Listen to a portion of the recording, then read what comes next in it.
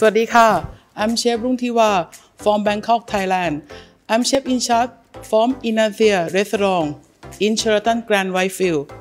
Now I will show you how to make stir-fry chicken with dry chili. It's local dish from North Thailand, Chiang Mai, a small village. The specialty of this dish is homemade dry chili, and it's made for special days like birthday, marriage, and prayer. This is all the ingredients of the stir-fry chicken in dry chili sauce. We have oil, soya sauce, kaffir lime leaf, brown onion, cashew nut, and galanka garlic and onion paste. Fried chicken, onion slice, sugar, and chili flakes. First, I put the oil, 2 tablespoons, and the galanka paste, 1 spoon.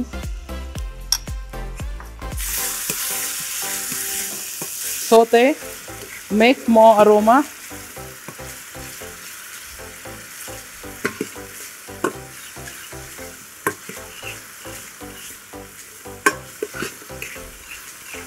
Now you will got some aroma of the galanka and garlic and the onion.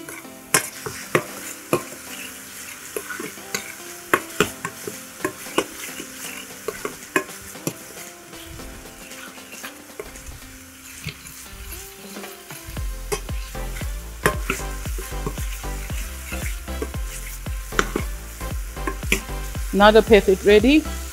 I will add soya sauce, 2 spoons,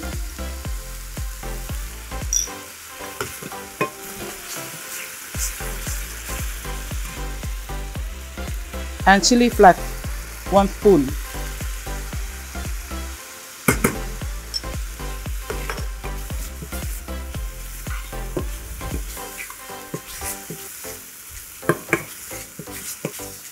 Now I add kaffir lime leaf,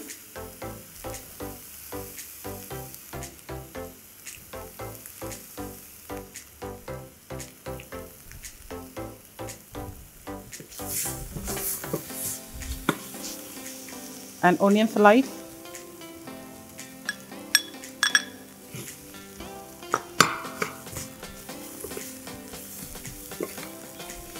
now I will add the chicken, fried chicken, and mix everything together.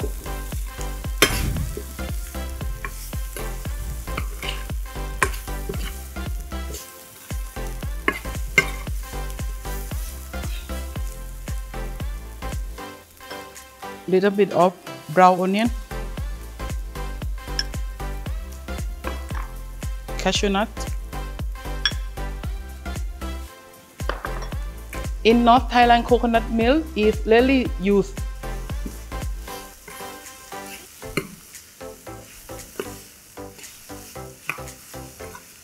So stir-fry chicken is done. I will do plating later. In the village, they never throw the banana flower. So now I will show you how to make the banana flower salad.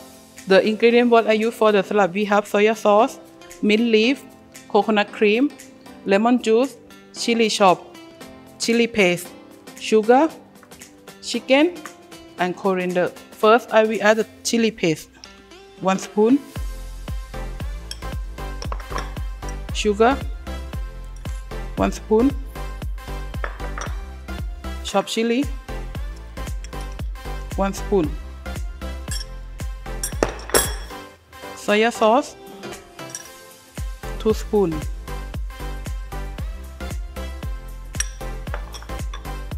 and chicken,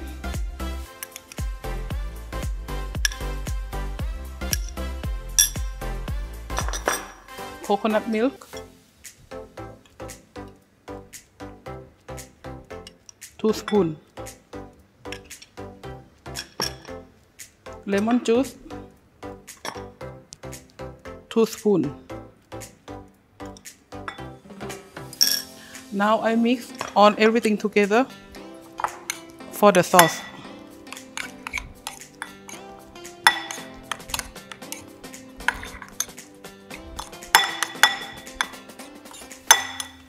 After all ingredients mixed together, I will add banana flour.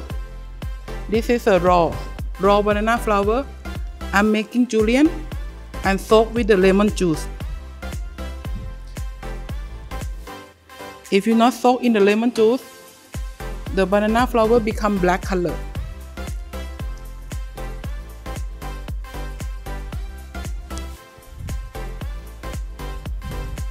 I mix together one.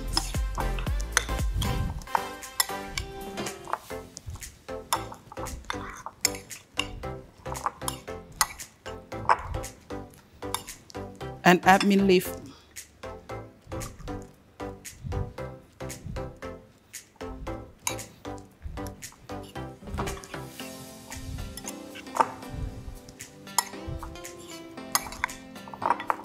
Now I will show you how to plating.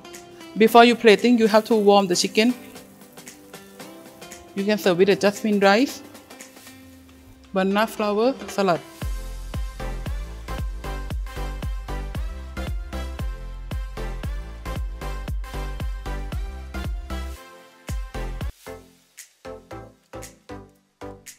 Chef Rungtiwa, thank you so much for sharing lovely recipes about the Thai cuisine. Very interesting recipes.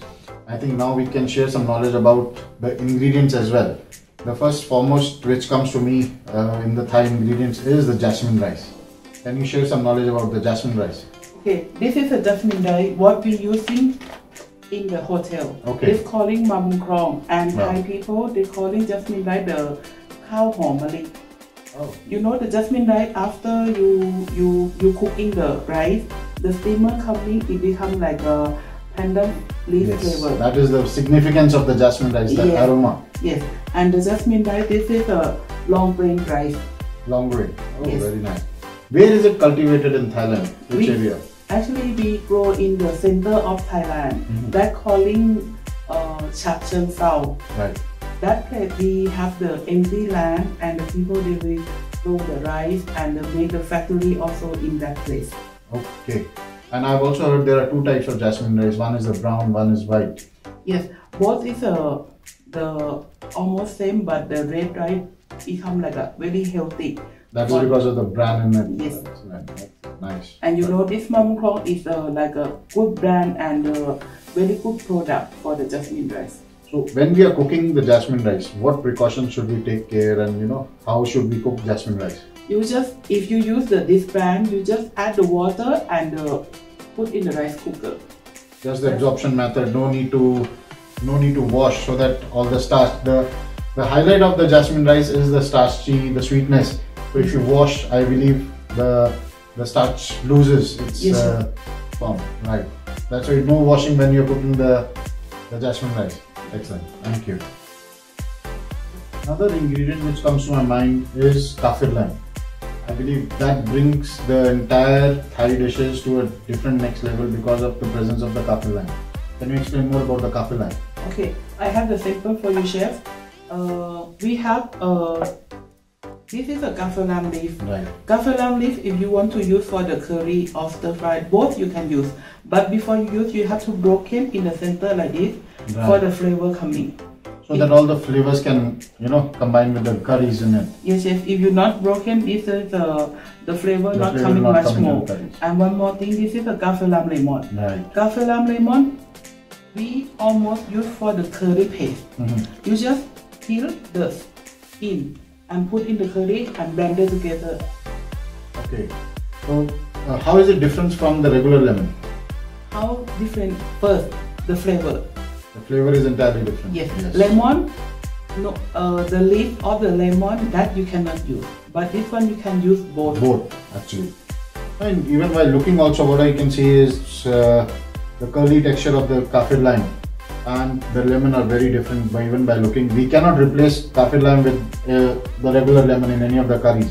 Yes. That is what South Asian cuisine is using, and the significance taste which comes is because of the lemon.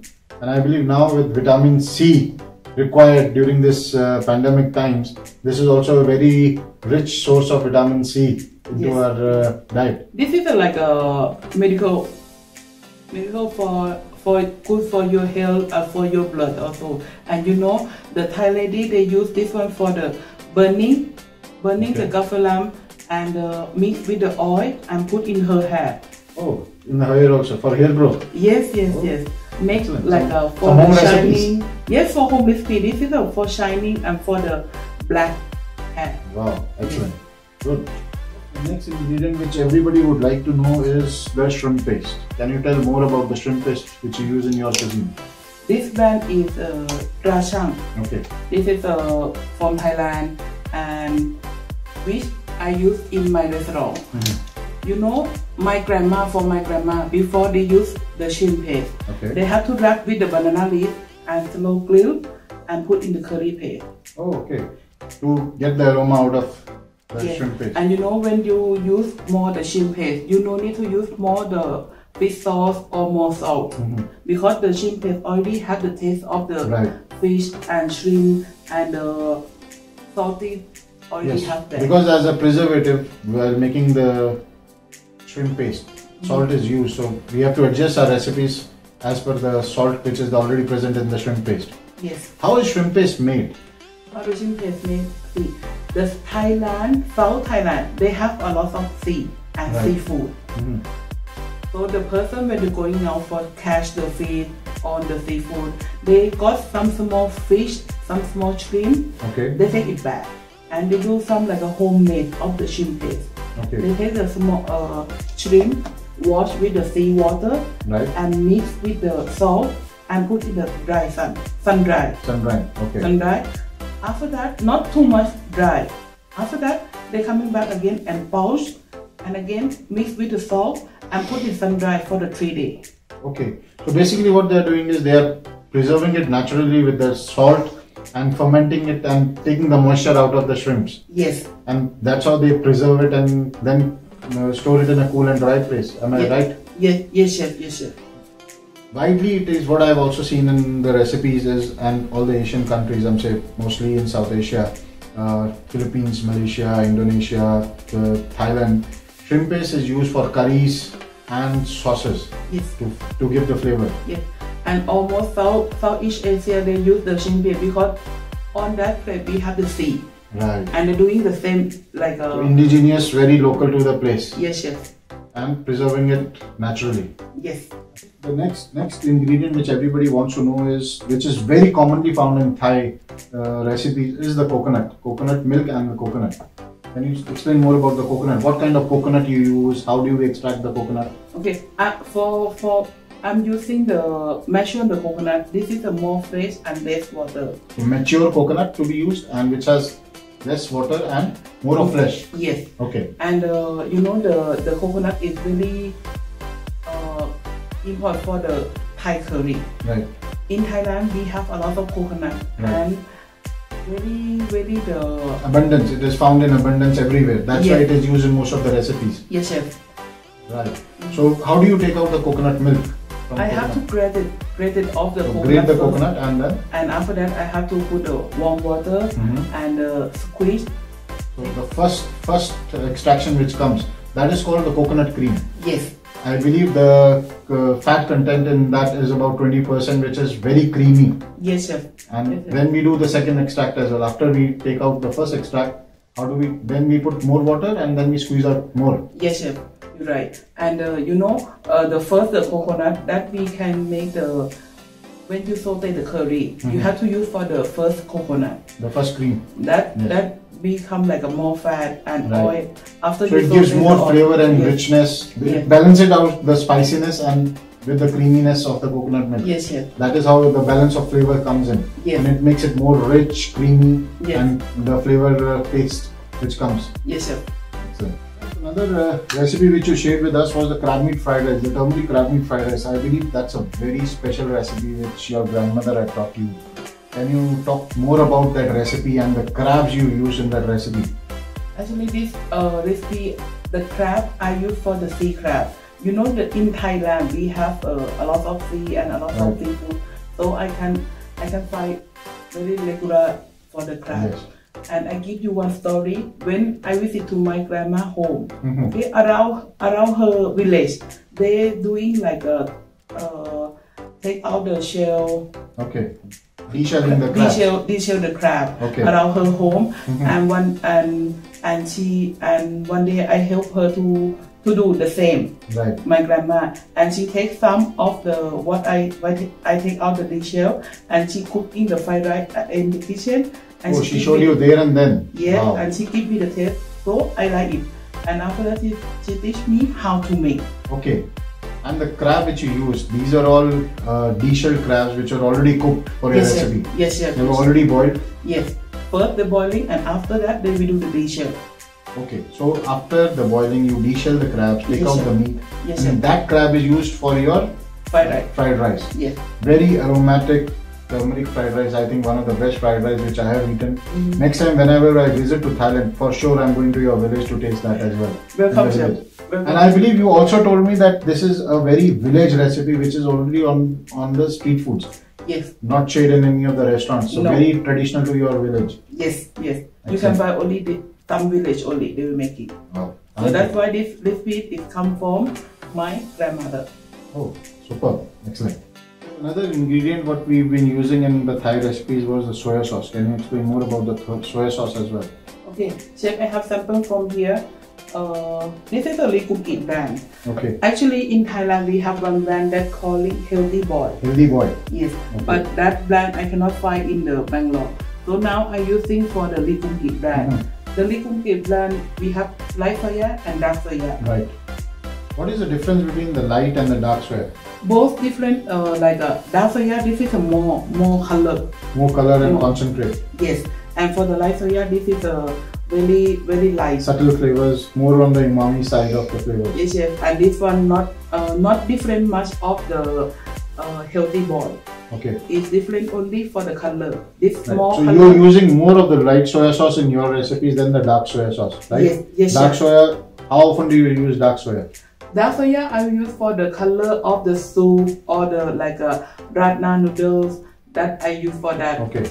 But majorly it is light soya sauce which you use. Yes, chef. And in the process of fermentation, I think both are equally the same fermentation style of making the soya sauce. Yes, chef. Right. And I have one more thing in my cuisine I use for the Maggi seasoning. Okay. This is, the Maggi seasoning when you make in the fried rice. The flavor of after you use the Maggi seasoning, the umami flavor is coming. Very nice flavor and make you want to have that dish. Want to have that thing more. Yes, chef. Right. So this you use for your fried rice. Yes, chef. Right. So in fried rice I use both of these. Both of these. This is the import for me. Okay, excellent. Thank you. Thank you, chef.